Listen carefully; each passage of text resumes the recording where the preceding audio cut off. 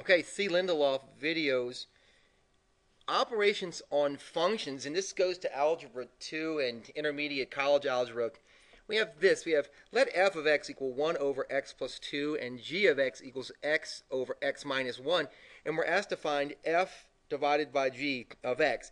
Another way of writing that your professor may very well write it is f of x divided by g of x. I like it this way because it looks more like the calculus of it. All I'm going to do is what I'm asked to do. Let this division sign be this one. And it says put f of x on the top, and it clearly says that f of x is equal to this thing right here. So I'm just going to do that. I'm going to say f of x, I have this up here, x plus 2. And then it says put g of x at the bottom, and it says that g of x is this, so put this at the bottom. From here, this actually gets really, really easy if you know this theorem of complex fractions. In theorem of complex fractions, I want you to actually try this because it works every time. The theorem of complex fractions says that if we have two fractions, the first fraction being AB, and then we're going to divide AB by CD, that all we do is this.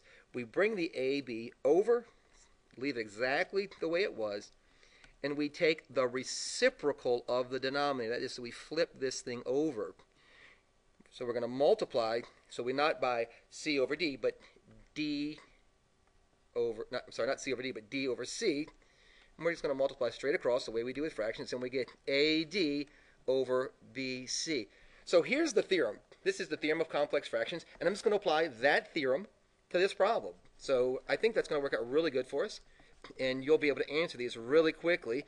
And when your professor or your teacher says, well, why did you do that? You say, hey, hold it. I used the theorem of complex fractions, and that should shut them up. And if it doesn't, well, then call them a bad name. So I'm going to do that. I'm going to take the numerator, which is 1 over x plus 2. I said that I'm going to multiply. If you remember the theorem of complex fractions, I'm going to take the reciprocal of this thing.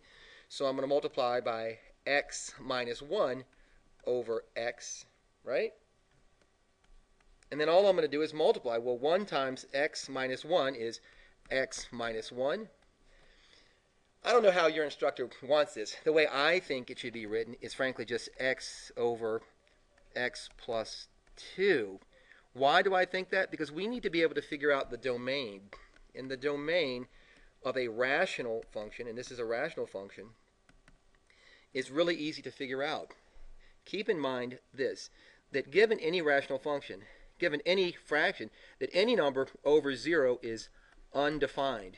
So when your teacher asks you for the domain, he or she wants to know, when is this thing undefined? Well, what numbers could you plug in for x that would make the whole thing equal 0? Well, if you plugged in 0, that would be 0 times this mess, that would be 0. So the domain is x such that x cannot equal 0.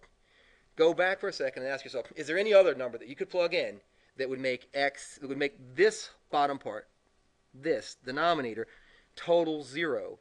And if you look, if x was negative 2, you'd have negative 2 plus 2 is 0, and this negative 2 times 0 would still be 0, so x cannot equal negative 2. Just one quick note before we go. This is not a fraction bar. This is read x such that x. And what I try to do is try to make this really steeper so it looks like a front slash, because this is not a fraction. This is not x over something. This is x such that x is not equal to 0. X is also not equal to negative 2. All right? I hope this was really helpful. This is actually very doable. It's a pain, but it's very doable. Thank you so much for watching. If you have any questions or comments, let me know. Thanks. Peace. Oh, subscribe.